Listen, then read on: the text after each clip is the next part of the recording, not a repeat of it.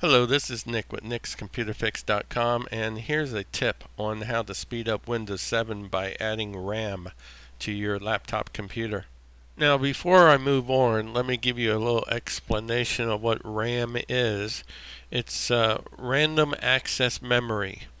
And this memory is computer data storage where information is stored and accessed rapidly from random locations from a memory module within your laptop computer or your desktop computer.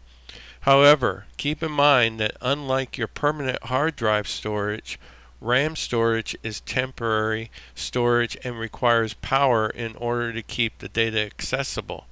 So when you power down your laptop, for instance, all of your data contained in RAM memory is lost.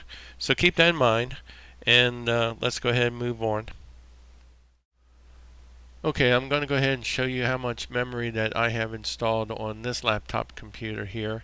And the way we go about doing that is go down to our Start menu, and then we go up to Computer, and we right click on Computer, and then we scroll down and left click on Properties. Now this will bring up the information screen, and as you can see, I'm running Windows 7 Ultimate. But you can also see the amount of memory I have installed. Right now I have 1 gigabyte of memory installed, and it's a 32-bit operating system. Now the maximum memory that I can put on or in this 32-bit operating system is 4 gigabytes of memory, and that's if my laptop computer can handle 4 gigabytes. Some laptops can only handle 2. Okay, now let me show you how you go about putting extra RAM in your laptop computer step by step here. Okay, to begin with, let's go ahead and disconnect our AC adapter plug from our laptop computer. Once that's done, we'll go ahead and locate our laptop battery and remove it. Now, after you remove the laptop battery, we want to make sure that all the juice is out of your laptop, and we do this by depressing the power button for about 5 seconds. And that makes sure that there's no more juice in your laptop. At this point, we can go ahead and start to open up the back panels on your laptop computer. Right here is your disk, and your laptop memory is right in here. Sometimes there's a lid, but in this case it's not.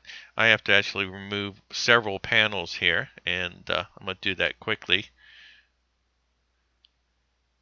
Once I have all the screws unscrewed, I'm going to go ahead and pop the lid off the hard drive cover here. And as you can see, the hard drive is located right here. Now up here, the memory is located underneath this panel, and I'm going to pop the lid here. That allows us to see the hard drive, the fan, the CPU, and of course our memory. Now, to remove the memory stick, you press the little levers on each side here. It pops up like this, and you go ahead and pull it out.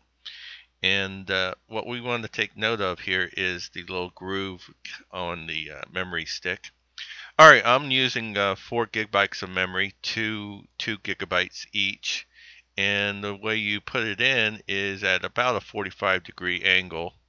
And then you press down, and it clips back in place. I also want to mention that there's normally only 2 memory slots available on most notebooks. Okay, let's go ahead and put this back together. Put the lid on top here, and with the magic of video editing, I can speed this up a little bit and screw those screws in really quick. Put my battery back in, and I am ready to go. Alright, now that we have that memory installed, let's take a look at the information screen by going right back up to Computer here and right clicking, scrolling down, and left click on Properties. And that brings up the information screen. And as you can see, we now have installed 4 gigabytes of memory, but only 3 of it is usable. And that's because the maximum amount of memory that can be used in a 32-bit operating system is 4 gigabytes.